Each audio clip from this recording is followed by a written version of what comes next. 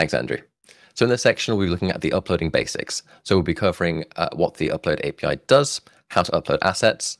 We'll be covering a little bit about the upload response and some of the key factors that contains. And we'll also be talking about the public ID and the resource type, what those are, and how they affect delivery. So in this first example, we'll be uploading a local file. If you've downloaded the Jumpstart repo, you'll see there's an assets directory which has a few example files that you can play with. In this instance, though, we'll be taking the hiker.jpg and we'll be uploading that to our cloud.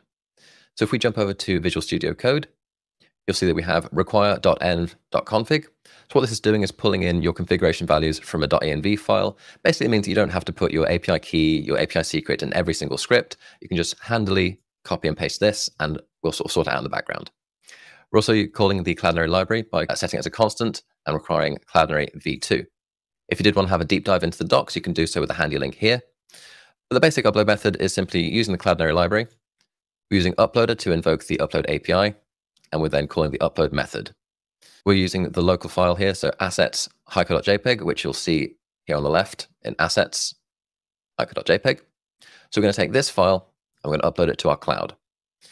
So the upload method uses promises. We also use callbacks as well if you wanted to do that. We're going to use promises in all these examples. If we just run this code to give you a demonstration, if I run node local upload, that'll upload to my cloud. And we'll see the upload response returned. And we'll go into this in a bit more detail later on. We'll see some key information here, such as the public ID. What we really want to see is that the asset is successfully uploaded to our cloud. So we have the secure URL here. So if we click into that, so if we open up that link on our browser, we can see that the asset has gone from our local machine into our Cloudinary account. You can see here it's in my DaniV training cloud.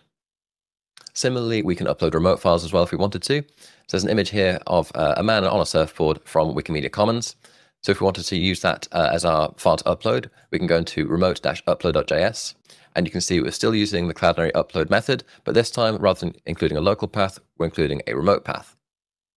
So if we had to run this very, very quickly with node remote-upload.js, that'll upload to your cloud, and we can see we have the secure URL. We can open that up in our browser, and we can see this is not the Wikimedia Commons version. We can see this has been successfully uploaded to our account. So there are a number of useful properties returned in the JSON response. You can see highlighted here, we've got the secure URL, which we just opened up in our browser, but also the public ID and the resource type, which Stephen will talk about. Thank you, Danny. As Danny mentioned, part of the response you receive when you upload a file includes the public ID. And that's one of the main identifiers for an asset in your account. By default, the public ID is a series of random characters, and there's an example here. But depending on your business requirements, you can choose how it's named. For example, you can choose a specific value. You can choose for the public ID to be set automatically based on the file name that you upload, or you can do both, where the file is uploaded based on the file name you provided. But we also add a series of random characters to the end to ensure that it's unique within your account.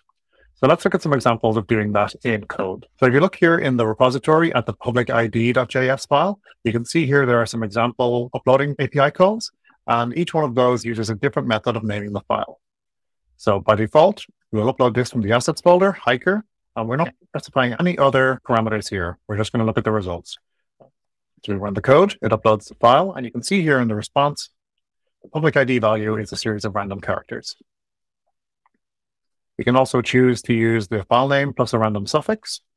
You can do that by passing the parameters use file name true and unique true. So that will use the file name hiker, but we'll also add a random suffix to the end. Go to our terminal, run the code again. And you can see now in the URL, hiker is part of the public ID, but then there's also some random characters as well. So you can choose one of these methods depending on what it is you want to do with your assets. Another part of the identifier for your asset is the resource type. And fundamentally what that means is how the asset can be processed by Cloudinary. By default, you'll assume an uploaded file is an image. You can also upload videos, and there are different operations you can perform on a video, different transformations, different add-ons. We also support what we call raw files. Now, this doesn't mean a raw file from a camera, which is an image format. It's just our way of identifying any file which is not an image or video. Common uses of this, as shown in this example here, are font files. You may also want to deliver things like CSS, JavaScript files, documents.